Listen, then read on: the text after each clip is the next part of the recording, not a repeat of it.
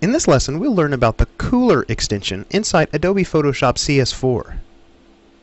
Alright, now, having just explored the color picker inside Adobe Photoshop, we've really just sort of touched on how Photoshop handles color. Now, I'd like to introduce you to another tool that is going to be really helpful in choosing color palettes that harmonize well. It's called the Kuler extension inside Adobe Photoshop. This Kuler extension actually exists in several of the Adobe products, but we'll just go ahead and show it to you here in Photoshop. Now, typically this Kuler extension is hidden under our Window drop-down menu, and we can look under Extensions here and find Kuler. Now, if we go and select that, it'll open up this palette right here. Now, this palette actually connects us to the Kuler website via RSS feeds, and the Kuler website is essentially an online community that revolves around color. Now, if we explore this palette just a little bit, we're going to see that there's three buttons at the top. First, there's this About button that has sort of some information about Kuler and some legal stuff going on here. Let's go ahead and look at this Browse button here. Now, under this Browse button, this Kuler palette is going to allow us to browse a number of already created, user-created color palettes that have been uploaded to the Kuler website. Now, this is a really pretty robust tool that allows us to search many different color combinations. Now, there's a couple searching options here. We can browse these by highest rated here. If we drop that down, we've got some other options: most popular, newest, and so on and so forth. Now, we can also have sort of a time drop-down menu here. We can look at all time, or if just limit it to the last 7 days or 30 days. Now, in looking at the color palettes that come up default, these are the highest rated palettes of all time.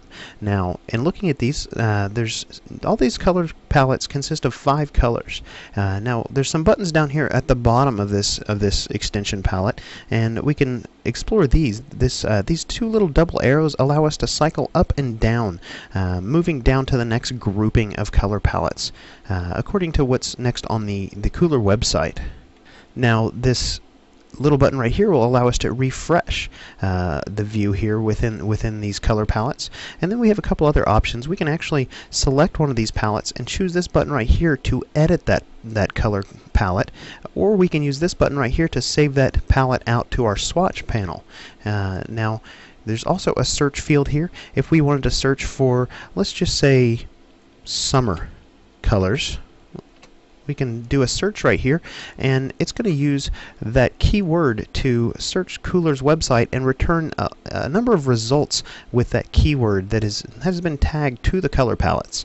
So at this point, if we like one of these palettes, let's just say we like this one right here, we can actually go ahead and just choose the Edit Theme button right here, and the Kuler extension will switch us over to this Create button and load that palette into it. Now, this is the really cool area of this Kuler extension.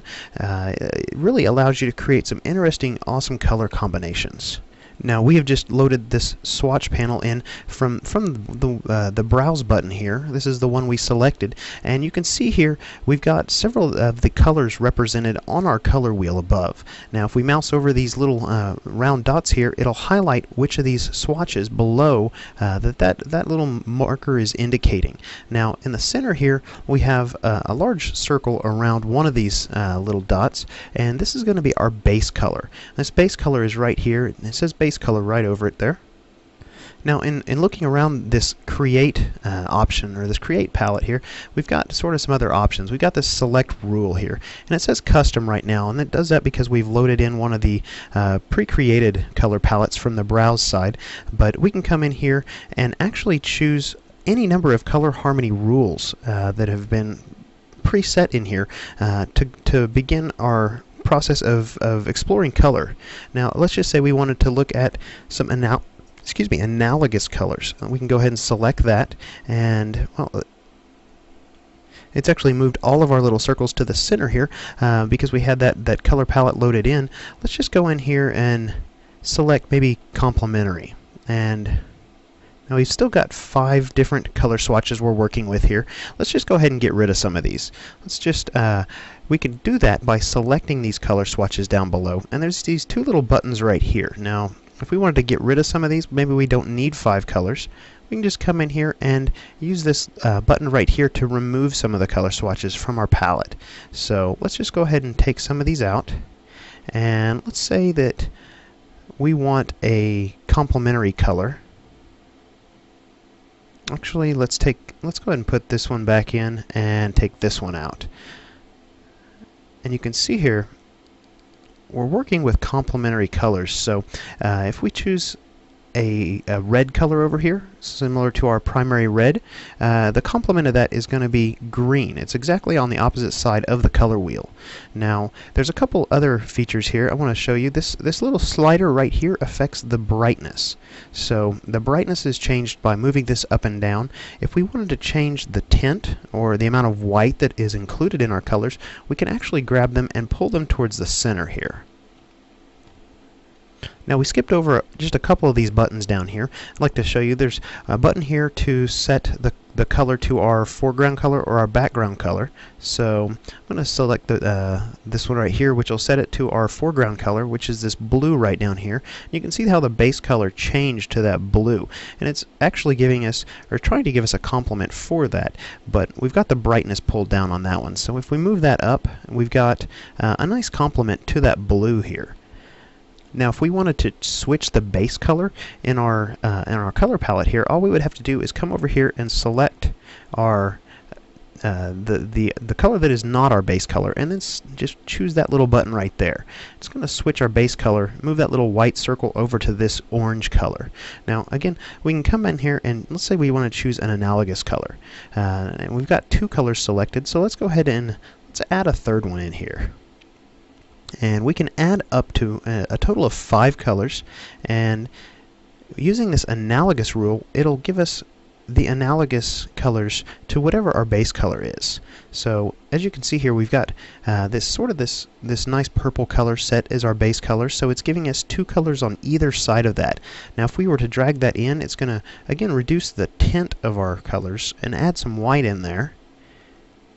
And now you may notice that we've also got some RGB sliders down here. Now this is going to be the values of red, green, and blue for the color we have selected. So if we wanted to change our base color, we could also change it manually down here with our sliders or by entering a number. We could also change the other and analogous colors here by selecting them and adjusting those. Now we've also got a hexadecimal number here, which again that is going to adjust, or that's going to be the hexadecimal representation for web use on these colors. Now there's a couple of other buttons down here. There's a save theme where we can actually save our theme, and again we've got a save this theme to swatches button here, which is really handy because if let's say we wanted to save the colors we've got here over to our swatch palette, we would just hit that button and we could come over here to our swatch palette, and notice we've got 5 new swatches here appended to the end of our swatch palette, one for each of these colors. Now this last button is a button that allows you to upload the palette to Kuler. Let's say you have created a fun new palette and you wanted to upload it to Kuler. Now again, Kuler is an online community focusing on color, so we're not going to actually get into the website and the functionality of that right now, but this button would allow you to upload that color palette to the Kuler website. Alright, so this is the Kuler palette in Adobe Photoshop. We've now explored a lot of the options that exist inside this Kuler extension. Now I'd like to encourage you at this point just to open this extension up and start playing with it and explore some different color combinations on your own.